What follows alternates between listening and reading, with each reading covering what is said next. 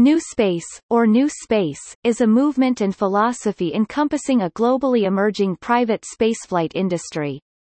Specifically, the term is used to refer to a global sector of new aerospace companies and ventures working independently of governments and traditional major contractors to develop faster, better, and cheaper access to space and spaceflight technologies, driven by commercial, as distinct from political or other, motivations to broader, more socio-economically oriented, ends.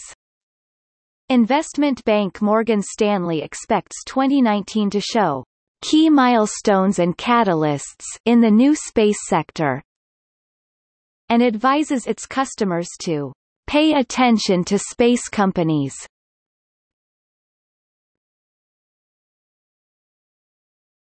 Topic: Meaning of new space. The term new space has clearly meant somewhat different things to various people over the years of the 2000s when the term picked up usage. SatSearch conducted research to better understand how the term new space is used across the space industry and in popular understanding globally during 2018-19. They reported that the common consensus is that new space is an approach that focuses on lowering the barriers to entry to space industry, by providing cheaper access to space and more high-quality and affordable data from space that can be put to use here on Earth, for the benefit of scientists and the general public. One of the major characteristics of the new space era is the fundamental shift from an industry which was heavily dependent on government agencies and taxpayers' money to a more agile and an independent private sector that relies on innovation, working with much smaller budgets than the early space industry. Hobby Space, awarded the 2007 Best Presentation of Space by the Space Frontier Foundation, came up with the following list of characteristics which would help determine whether a particular endeavor is considered as a new space approach. They mainly include the following: focus on cost reductions, an assurance that the low costs will pay off, ensuring incremental development, foray into commercial markets with high consumer rates, primary emphasis on optimizing operations. At the heart of it all, innovation. Topic: History. The space race, which began in the mid-1950s and gave birth in earnest to spaceflight, was famously a manifestation of the then larger politico-economic competition between capitalism, represented by the United States, and communism, represented by the former Soviet Union. For this reason, from the very beginning, the American business establishment, particularly those bellwether private firms directly involved in the U.S. space program, has championed the private development of space and space activity. In 1961, writing as one of the deans of the American business establishment, Ralph J. Cordiner, then chairman of General Electric, a blue-chip, charter prime contractor to NASA and the U.S. space program, contributed a chapter titled, "Competitive Private Enterprise in Space," to the anthology Peacetime Uses of Outer Space. While recognizing at the time the realities of having to initially rely on the U.S. government's vast and convenient organization, resources, and power in order to effectively address the immediate Soviet space challenge, Cordiner nonetheless advocated private sector dominance, ultimately, of space activity, consistent with textbook American capitalist ideals. Cinquem, Hughes Aircraft Company's commercial communications satellite system, was originally conceived as a direct competitive response by American private industry to the Soviets' successful deployment of Sputnik in 1957, the Cold War event that triggered the space race. While Cinquem was eventually successfully deployed in 1963, Dr. Harold Rosen, the Hughes engineer responsible for developing, championing, and spearheading Cinquem, also brother of Ben Rosen, a pioneering Silicon Valley venture capitalist and entrepreneur, and Wall Street technology analyst, cited a general lack of confidence in the U.S. government's early launch capabilities. He later explained the Cinquem project's lengthy gestation period. This was not the most auspicious time, late 1950s, to propose a commercial space program. The most vivid impression most people then had of space-related activities was of rockets blowing up at Cape Canaveral.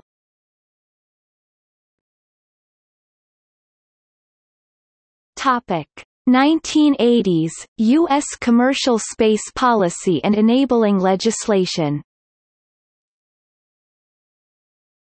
Notwithstanding the free enterprise sentiments and preferences of American industry, space remained a firmly government-controlled and directed endeavor well after the capstone Apollo moon landing in 1969.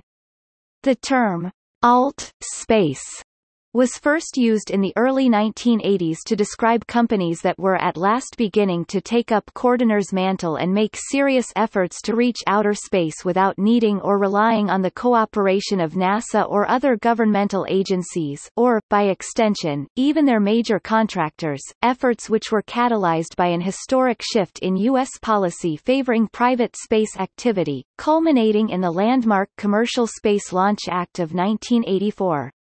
Beyond the terminology alt space, private space, new space, or new space, since the 1980s, the philosophy of various organizations such as the Space Frontier Foundation in the United States has been one of extolling the virtues of solar system settlement and operating independent of bureaucratic government programs. 1990s, post-Soviet U.S. Russian private space ventures. The seeds of today's NewSpace were brought to fruition by the collapse of the former Soviet Union in 1991 and the releasing of that former rival superpower's iconic, state-owned, and otherwise mature and proven space assets, technologies, capabilities, and services onto the world's private markets with the assistance of a handful of largely American private firms, notably these Core 4, International Launch Services F.K.A. Lockheed Krunichev Energia International, Lockheed Martin JV, Proton, Est. 1993, Commercial Space Management Co. CSMC, Energia, Zenit, Road 170, Est. 1993, Sea Launch, Boeing JV, Zenit, Est. 1995, and Mercorp, Mir, Soyuz, Progress, Est. 1999. Until that moment in world industrial history, no private business enterprise or entrepreneur could rightly conceive of, for example, leasing, or possibly owning and operating, an orbiting space station, such as Mir, or even just ordering a space launch in the ordinary course of business. Until then, even for a telecommunications giant, like AT&T, placing a commercial communications satellite in orbit, for example, was a fairly monumental undertaking. Contrast that with today, when a $100 million space launch vehicle can now be specified, built, priced, ordered, and eventually even launched online through, for example, United Launch Alliance's RocketBuilder website. Once that industry-wide mental block was removed, once the ease, relatively speaking, and normalization of planning and conducting space activities began to dawn on private industry, the animal spirits of aerospace capitalism were roused, entrepreneurial vision and imagination started to abound, and NewSpace began to take shape in earnest. This set off today's competitive, industry-wide, virtuous cycle of faster, better, cheaper, a project and systems management philosophy pioneered in the space field by NASA, and otherwise paved the way to today's generally far more vibrant and conducive space business environment, whether or not involving Russian space resources. At this point, where entrepreneurs, investors, regulators, lawmakers, supranational organizations, non-governmental organizations, NGOs, the media, and other key ecosystem participants are now able to deal with privately conducted, for-profit space activity more rationally, practically, and cost-efficiently than ever before.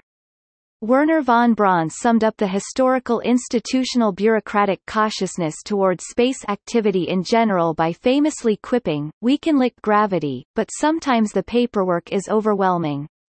In his 2016 Wall Street Journal review of Julian Guthrie's book How to Make a Spaceship, A Band of Renegades, An Epic Race, and the Birth of Private Spaceflight, Greg Easterbrook highlighted the seminal importance of these often overlooked post-Soviet private space efforts in enabling and shaping today's new space. How to Make a Spaceship centers largely around the efforts of space entrepreneur, Peter Diamandis, and his Ansari X Prize won in 2004 by the SpaceshipOne team led by American aerospace engineer Burt Rutan, and funded by Microsoft co-founder and billionaire Paul Allen. SpaceshipTwo was then funded by British billionaire and industrialist Sir Richard Branson and his Virgin Galactic. To set the stage, Guthrie retraces the private space industry's development path. However, according to Easterbrook, Mr. Diamandis wasn't the sole entrepreneur to pursue private spaceflight early on. Ms. Guthrie covers other, peculiar attempts. Neglected in Ms. Guthrie's account is Sea Launch, archetypal post-Soviet Boeing JV with Russians and others, the first private project to send heavy objects into orbit, including, in 2001, the big satellites Rock and Roll, the initial broadcast towers of XM radio. Every bit as eccentric as the efforts that How to Make a Spaceship describes. Sea Launch fired large Russian Zenit rockets from a ship at the equator. Equatorial water is the ideal position for space access, compiling a record of 32 successes, 3 failures and 1 satellite functioning but in the wrong orbit. In 2001, the FAA, AST confirmed that NewSpace pioneer Sea Launch was indeed he first privately financed, working launch system and infrastructure. Near the end of the 1990s, favored by strong public policy, and spurred on by the foundational success of these post-Soviet U.S. Russian private space ventures, there was a dramatic increase in companies engaging in this process, leading to common usage of the phrase, new space companies. NewSpace, most prominently, entrepreneurial space, and commercial space, are now the most commonly used terms, though alt space was still seen occasionally as late as 2011. Topic: 2000s Silicon Valley style entrepreneurial space initiatives. Things changed further in the early 2000s as Elon Musk formed SpaceX with significantly more private capital while he articulated a strong and consistent vision of the colonization of space, beginning with Mars. However, one company in a worldwide milieu of government-driven spaceflight activities simply did not cement a movement. This began to change with the increasingly public revelations and pronouncements of Blue Origin after 2014. Even though the company was formed about the same time as SpaceX, it had maintained a very low profile in its first decade and a half of existence.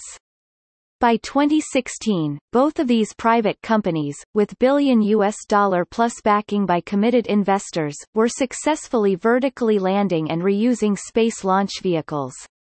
Both companies are building large reusable orbital launch systems that will utilize currently under development rocket engines that are each at least 4 years along in development, and are already in use or under development test on ground test stands, all with a focus on radically lowering the price of carrying people and cargo to space. Beginning on November 23, 2015, Blue Origin successfully demonstrated the repeated reuse of a rocket for the first time ever, by completing 5 suborbital vertical takeoff and landing (VTOL) flights of the same New Shepard rocket, a feat for which Blue Origin was awarded the prestigious 2016 Robert J. Collier Trophy.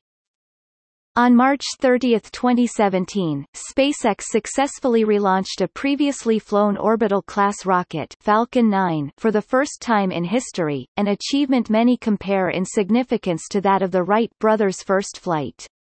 Celebrated astrophysicist Neil deGrasse Tyson described the underlying economic importance of SpaceX's otherwise technical milestone. Any demonstration of rocket reusability is a good thing. When we fly on a Boeing 747 across great distances, we don't throw it away and roll out a new one. Reusability is arguably the most fundamental feature of affordable expensive things, echoing deGrasse Tyson's post-flight sentiments. Former NASA official and current engineering dean at the University of Colorado Boulder, Bobby Braun, compared the Falcon 9 rocket to the first successful commercial airliner, the Boeing 707, which ushered in the jet age.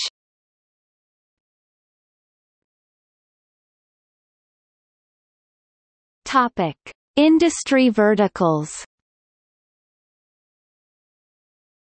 While NewSpace is currently a primarily horizontal market phenomenon or force which cuts across or converges many traditional, existing space industry verticals, i.e., vertical markets, including spacecraft, launch vehicles and services, scientific research, etc., the ultimate promise of NewSpace is that it can become a true general-purpose technology or meta-technology, uniquely enabling the creation of new, emerging, and even once unimaginable verticals, including heavy lift launchers with Falcon Heavy, SpaceX, BFR, SpaceX, or New Glenn, Blue Origin, New Armstrong, Blue Origin. Smallsat launchers with Rocket Lab, Vector Launch, Relativity Space, Firefly Aerospace, PLD Space, Virgin Orbit, and Land Space. Imagery for Earth and space, e.g. Planet Labs, Spire Global. Tourism with space tourism. See the list of private spaceflight companies, including Space Adventures, Virgin Galactic and Blue Origin. Telecommunications with various satellite constellations, e.g. SpaceX Starlink, OneWeb and Mynaric. Real estate with Bigelow Aerospace B330, Axiom Space, Axiom Space Station. In space manufacturing and construction with Made in Space Archinaut and Tethers Unlimited Spiderfab. Mining of asteroids and planets with companies like Planetary Resources, although future unsure, and Shackleton Energy Company. Energy harnessing. Funeral services with Space Burial. Both Elysium Space and Celestis offer mass market services.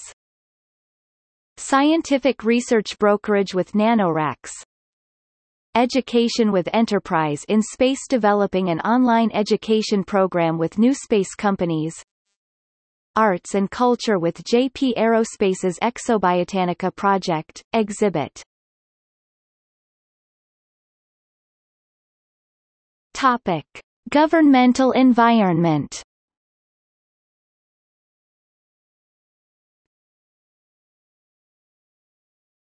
Topic: Regulatory schemes.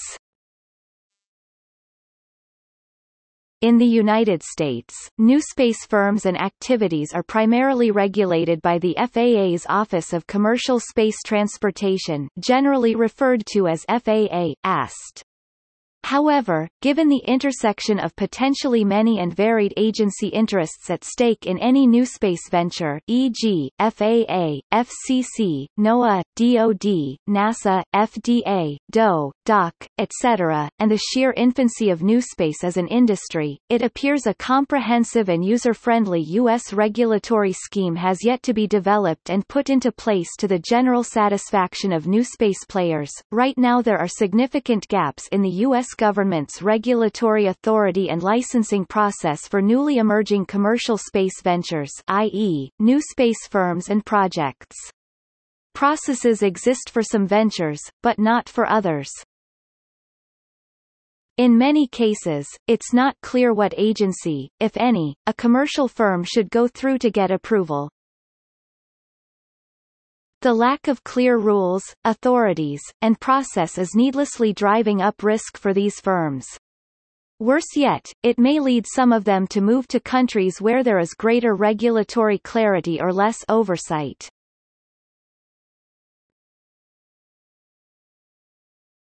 Topic: Laws and regulations. Space law. Space Law 101, An Introduction to Space Law, American Bar Association. European Centre for Space Law, ECSL. NASA Transition Authorization Act of 2017, S.442. Treat Astronauts Act, H.R. 6076. Commercial Space Launch Act of 1984. Commercial Space Launch Amendments Act of 2004. Space Act of 2015. 35 U.S.C. Section 105, Inventions in Outer Space. Executive Order 12465. 42 U.S.C. 2465d. Topic: International treaties. United Nations Treaties and Principles on Outer Space. U.S.-USSR. Space Agreements 1992 and subsequent. Topic: Business ecosystem.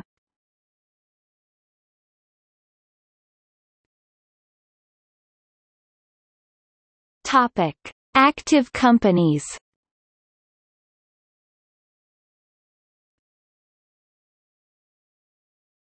Topic: Dormant or defunct companies, e.g., industry pioneers. Andrews Space, Armadillo Aerospace, Deep Space Industries, Escape Dynamics. Firefly Space Systems ceased operations in 2016, assets purchased by new investors which formed as Firefly Aerospace in 2017. Garvey Spacecraft, Golden Spike Company. Mars One went bankrupt January 2019. Mercorp, Pioneer Rocketplane, Rocket Racing League, Rocketplane Kistler, Rotary Rocket, Sea Launch, Boeing JV, Skybox Imaging, SpaceDev, Space Island Project, Swiss Space Systems, XCOR Aerospace. Topic: Other organizations.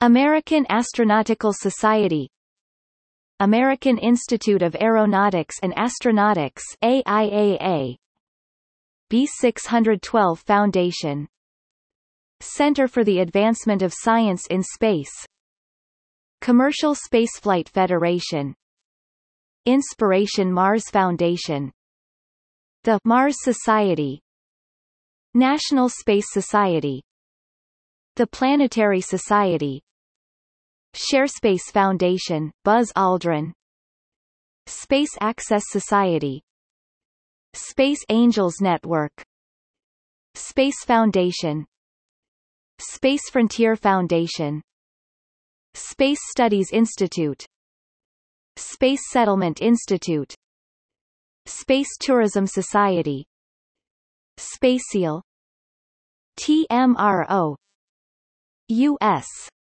Space and Rocket Center, USSRC.